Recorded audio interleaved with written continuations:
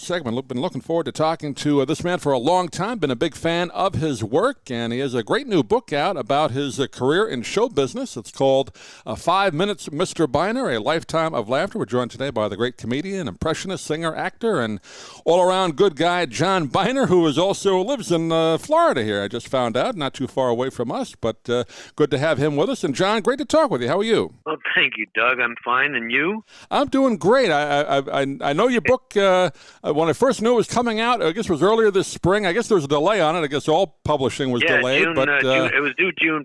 It was due June 1st, and then the situation caused it to be pushed back to August 1st. Yeah, I saw it on Amazon, and then I did the pre-order on it, and I couldn't wait to get it, and then finally got it, and I'm glad we have a chance to talk. I read through the book, and I have to say my first memory of you, John, is in our house. We always got comedy albums